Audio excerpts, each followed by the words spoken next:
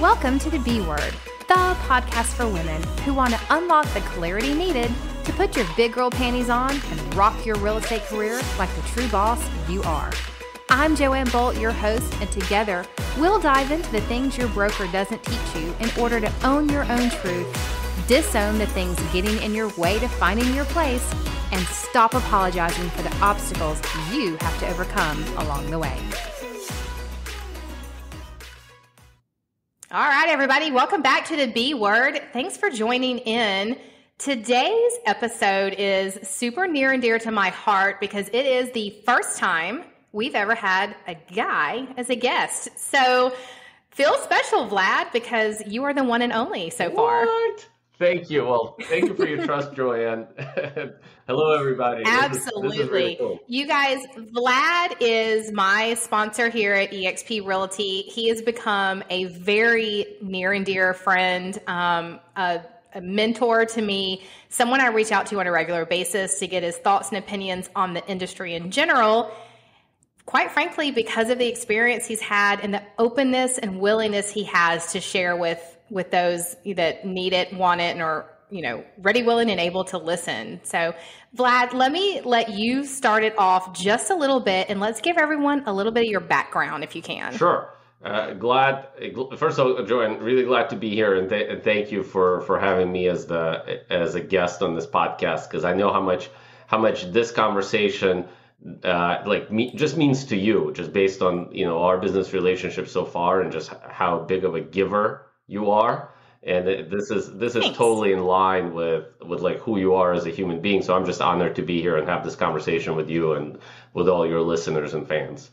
Let's see. I say that when it comes to real estate, where I've been now for almost 20 years, I probably have done every single role that one can do on the residential real estate side, from being a solo agent to building a small yet powerful team. Here in Baltimore, we specialize in short sales and distressed transactions, to starting the first KW brokerage outside of Baltimore in my neck of the woods, and becoming its CEO under Keller Williams umbrella, then starting a second one, and then being a part owner of a third. And then I was also a CEO of a large expansion network called 5 Doors, and I was a part owner of that as well. And the reason I share that is because, when I look at just real estate industry, it kind of gives me a different lens to look through, because I've been in leadership in a brokerage, I've been in leadership in large sales organization, I've been an agent who's been led either well or not well. I've been a leader / manager of a smaller organization. So, and I've seen real estate professionals come and go, right? Thousands and thousands of them. And I've been able to really learn from them and what it takes to not only succeed, but also what it takes to fail. Ooh, that's a good one. Dive into that a little bit. Well, look, it's I'm a observer of patterns, right? And real estate industry, and look, this, and I'm sure that most of your listeners know this, is a really simple industry. Yeah, I like to say it's so simple it's hard. Like that's perfect. And I know that the person is very likely to fail if they complicate things. So what does that look like for a real estate professional? Well, this is a part of complication, and I hope it doesn't rub anybody the wrong way. If you do, it's all my thoughts, not Joanne's. Hey, they're listening to a podcast called The B Word. Fair enough. There you go. If a newer real estate professional here's one of the ways that they complicate it. I want to learn everything there is to learn about real estate before I work with one client. Mm-hmm. So they get caught in that getting ready to get ready hamster wheel. Look, the industry, the transaction process, the client process, like that can be somewhat complex, right? But if you want to, it's kind of like before I learn arithmetic, I want to know everything about calculus. Mm. No, like start out with the thing that you need right now, which is go talk to as many people in your life already about real estate. And maybe it'll turn into client appointments and maybe it won't. But this complex or attempting to unravel complexity of an entire real estate transaction, something that for you and me took 20 years, they want to learn in 2 months and they want to learn it in a classroom. It just doesn't work. So like when it comes to failure, and this may sound off, but I told people like these are the only things that you need to know right now. Everything else is gonna probably scare you because you're gonna learn how True. much stuff you actually don't know. But look, in this industry, if you know how to secure a client, if you know how to talk about real estate with potential buyers and sellers, which by the way, everybody is a potential buyer and seller. Right. Everybody is, right? The only question is when they'll want to buy or sell. If that's the thing that you do first for 3, 6 months, everything else will fall into place. So I watch patterns of what's going to take people to succeed in the industry and then also like fail. So if I see somebody show up to every class, but they're not showing up to, let's say, lead gen time or don't have any pendings or don't have any listings, I'm like, they're going to be a student forever and not going to be an action taker. All right, so let me ask you, because I mean, our show is geared toward the women, but from the guy's perspective as running a huge expansion team, which if you're newer to the industry and you don't realize, an expansion group has teams at multiple locations, either across your state, your county, or across the country. And so, Vlad, you ran this expansion group, 5 Doors. You were also a team leader in multiple Keller Williams offices. So I know you have the opportunity to sit down one-on-one, coach and mentor agents. Did you see a pattern ever that you can think of between the men and the women, things that got in our way as women that you consistently saw and had to kind of like walk us through? Or did you really just not ever notice any difference? Because at the end of the day, we all have the same problems. Joanne, look, I wish I could. I know that's a hard one to answer, right? And look, we're friends, and I'm assuming that everybody's listening. We're also friends now. I wish I could say that there were no differences, right? But there are, right? And I think that the way that I would kind of answer this, Joanne, is there is the personal differences. And by the way, just like with men, there are different types of men, if you will, right? So there are differences. Like I would expect that the differences are based on different personalities rather than, let's say, sex, right? And then there would be like real estate industry differences, the way people approach stuff. But I believe that that's also not sex related, right? I would say that fair the enough. biggest difference that I saw is societal pressure type of difference. And here's what I mean by that. It was very uncommon to talk to, it's a coach or train men and them having a concern of how do I take care of my kids while I'm growing this business. Yeah, that's a big one. Whereas the conversation about kids came up a lot with, both married and single women, right? Because societal pressure, if you will, is women take care of the kids. And I know I'm preaching to the choir here because you built a massive business while your kids were fairly little, right? And growing up, I know that they're teenagers now, right? And 11 and 13, and thank God they can actually make themselves a sandwich now. They're teenagers. They've been a teenager, I would imagine, for both of them, even though the oldest is probably for about 3 years. That's. Oh, I would say the 11-year-old's more of a teenager than the 13-year-old because she's my girl. Yeah, I have I'm sure we'll get into it. I have 3 girls, and The oldest is 12, but she's been a teenager for a while. Yeah, you're hitting it Yes. too. And that societal pressure is kind of like it's something that men don't have to, at least by in my experience, don't talk about as much is and don't have maybe even deal with it as much. Okay. And I think Mm-hmm. that that's been probably one of the biggest differences in conversation between men and women. And the thing that always surprised me, Joanne, is that like women, I don't even know how to say it. It's like women had to. It's not even balance, but it's kind of like they had to become. They were talking about becoming somebody that they were not. So it's like Ooh. the question that I would have is, are you a mom first or are you a realtor first? Oh, and the fact that the women sometimes have to actually answer that question is something that no broker ever talks about and no broker ever helps you figure out. Yeah, and it's like so it's people said that they were a mom first, but they were behaving like they were realtor first. Mm, And I'm like, look, if you're a mom first, and by the way, there's nothing wrong with the other way around. Like right. I'm not here to say that somebody should be mom first and realtor second. No. Like I'm like everybody has their own lives. You guys figure it out, right?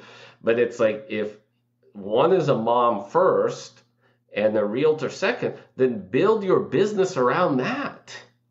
Amen.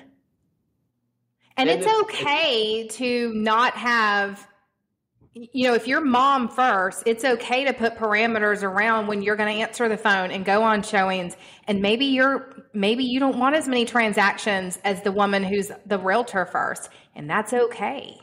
And vice versa. It's totally. okay if you're realtor first and you want more transactions and you've got the energy and the time and the ability to do that. It's okay. And we shouldn't feel embarrassed by that or shamed by whatever decision we make. No, absolutely not. And I think that that's what it comes down to is like this shaming that I think it may not be like, oh, you should do this. Somebody's pointing a finger at you. It's more like in the background, Mm. right? It's more from TV. It's more from like whatever, like how people were brought up. And it's like, this is the way it should be. This is the way it should be. This is the way it should be. And then we kind of carry it with you. Like, look, I know women that made a conscious choice that I'm a businesswoman, quote unquote, first. Okay.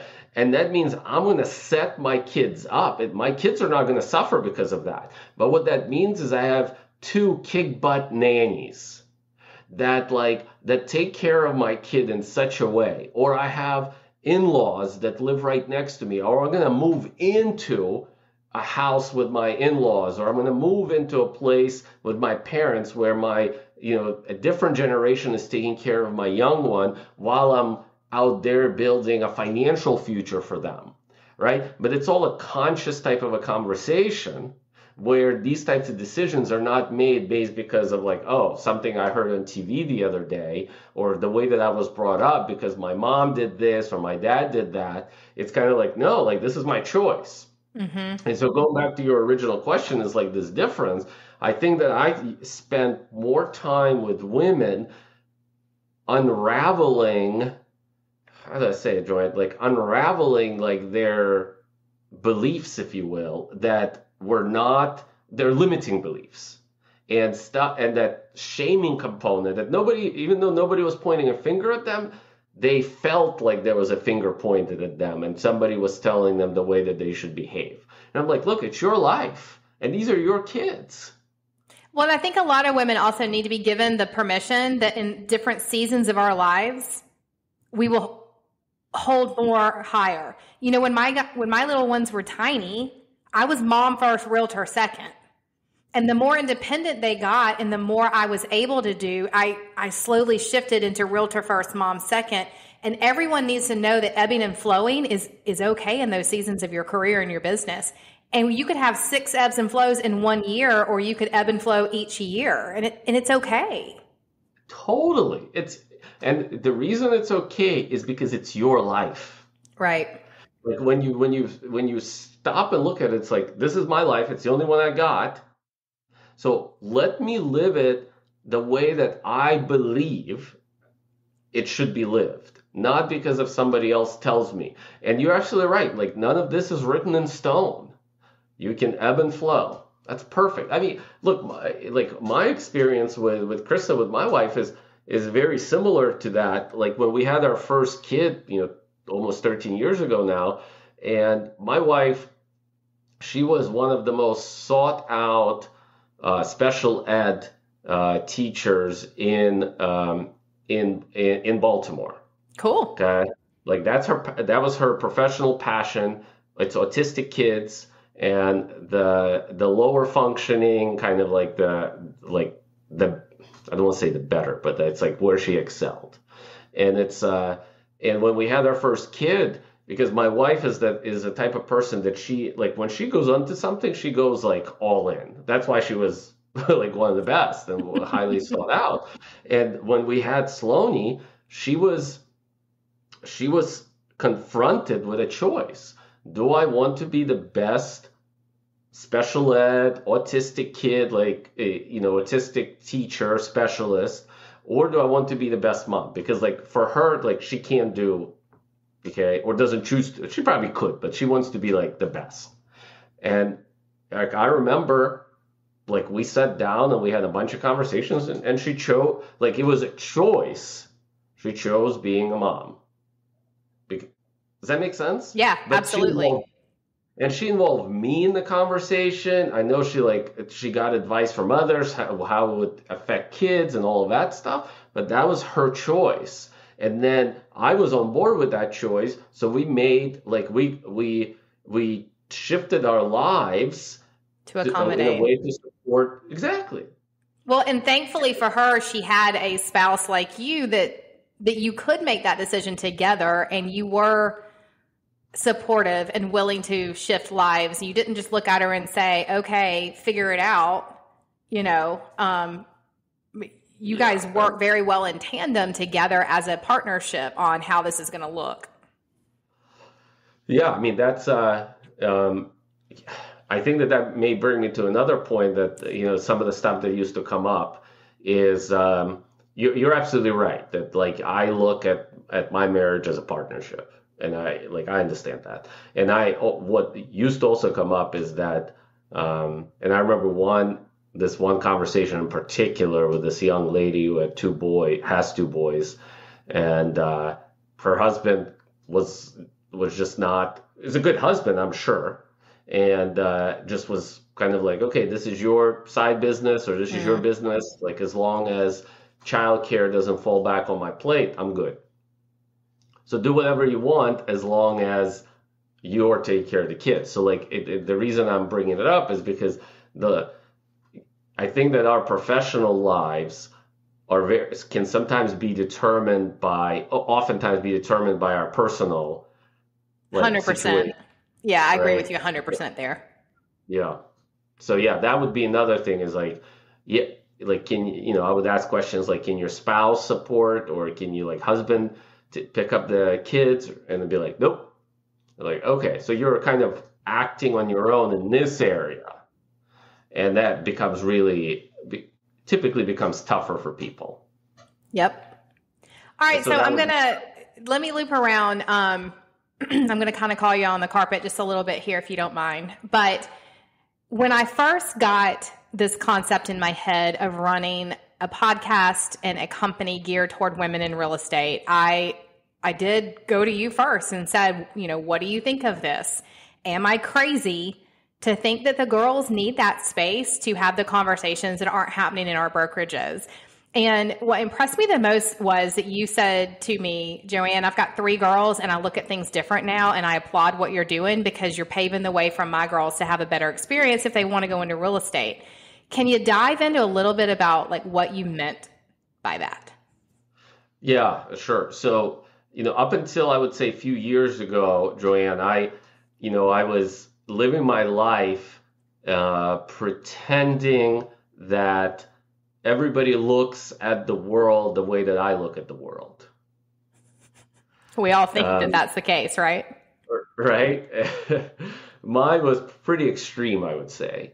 And and people that know me like know I'm a good dude.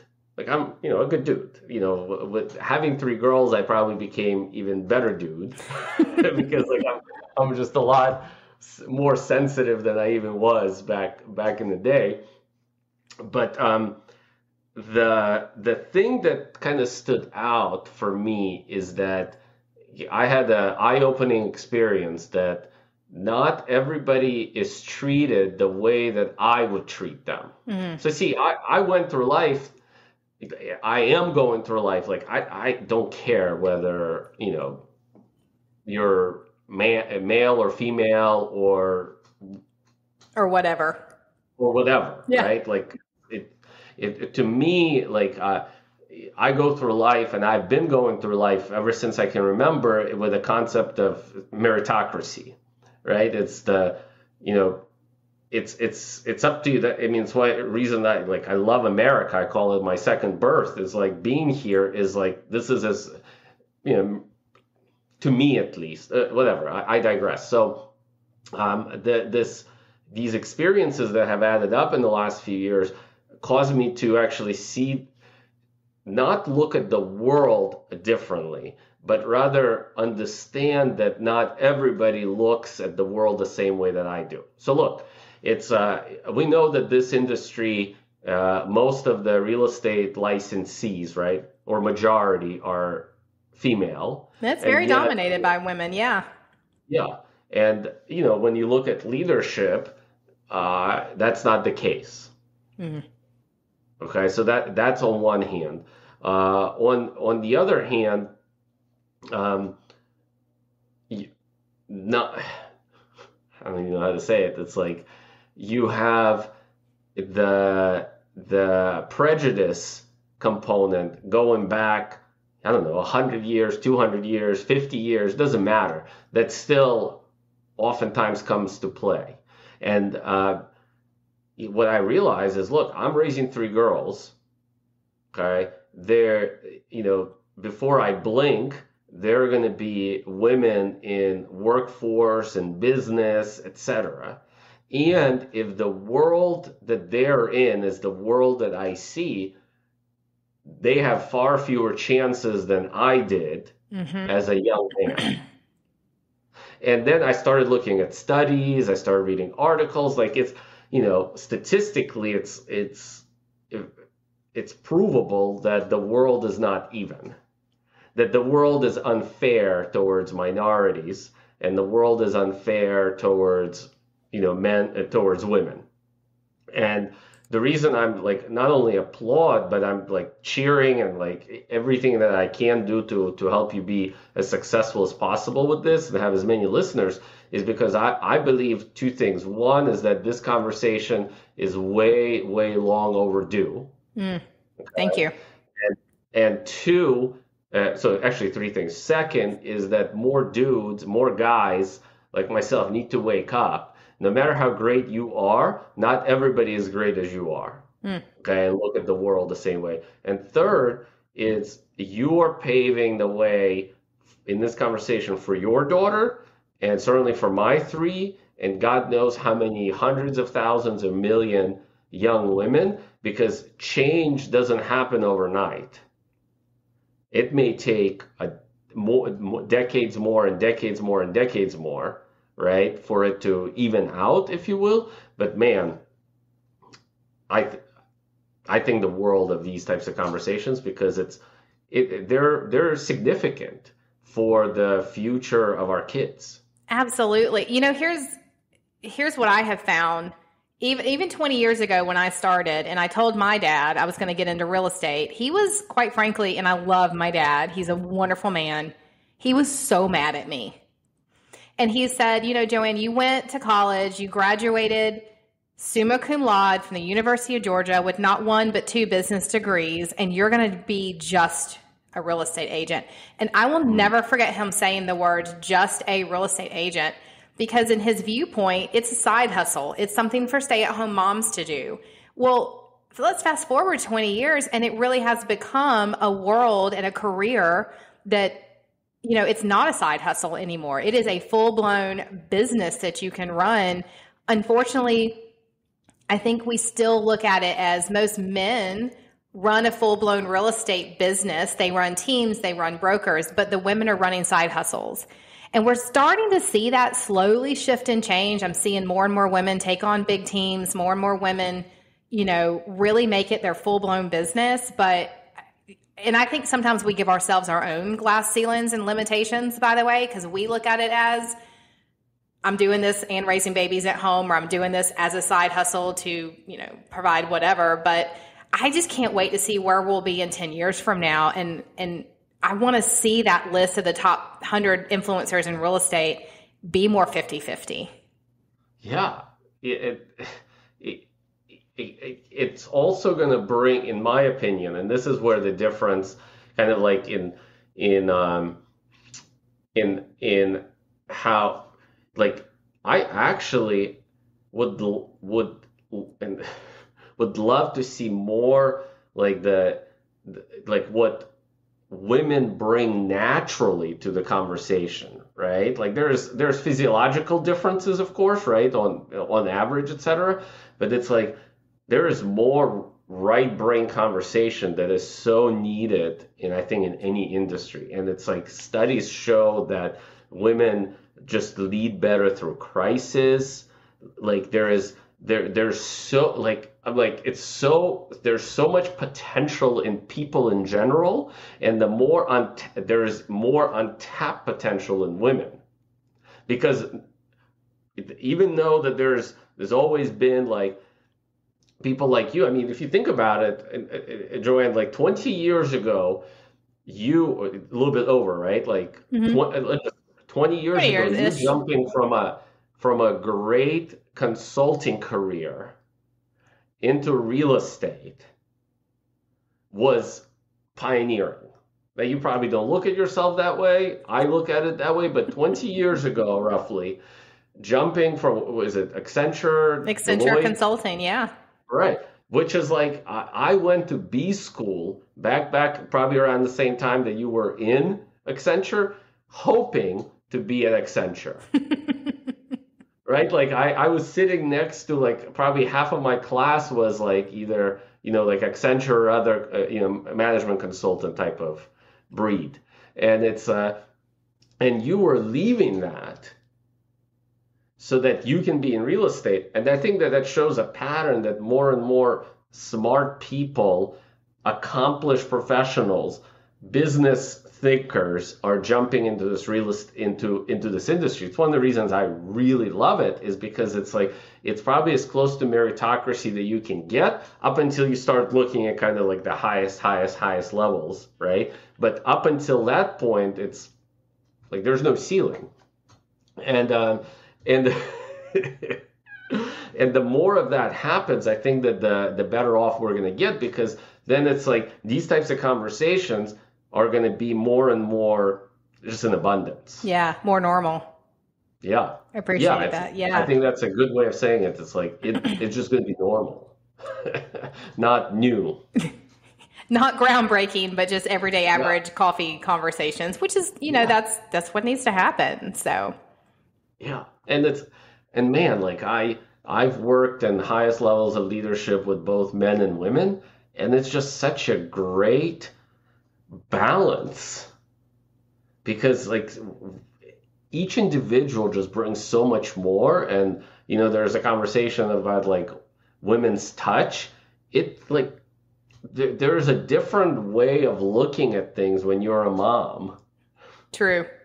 Or a different way of looking at things if you felt like you were hit a ceiling or hit a glass ceiling, right? Like, and it's the more we have those types of conversations, the better off all of us are. Like, I consider myself a better human because of these types of conversations over the last few years, because I certainly have woken up, and I know that my girls are not growing up in the world that I think existed. And kudos to you for, making that realization and understanding now as a dad too. now you see like, how can I help my girls get to where they want to? Because now I'm starting to see things in a different light. I'm starting to see those paths that they're going to need to break down and take. Yeah, like my path as a boy and a man is like, I'm clear, is very different than that for a young girl becoming a young woman, becoming a woman. And, to be honest with you, on one hand, I'm excited to kind of shepherd them through. On the other hand, I'm concerned and, maybe even a little bit like anxious, because it is a different world that I think conversations like these and actions like these, because it's not just we're talking, like this is going to be in the ears or in the eyes of thousands of people, is like the more this conversation is had, the higher the chances that more actions like these are going to be taken. Agreed. Hey, Vlad, we're going to wrap up our time here today. I just thank you for pouring into the podcast and into me personally, and for being vulnerable and admitting some things and saying, everything you did today. I think that I can't imagine that there's not at least a few of our listeners out there that are going to, click the pause button on this, share it with a friend of theirs and say, yep, they're spot on, and this is where we need to go in the industry. Glad to be here, Joanne, anytime. And thank you for like everything you're doing in this arena and helping women. It's not just you're helping women. I think that you're going to help men as well go through this type of a conversation. So thank you. You're welcome. Thanks for being on the show.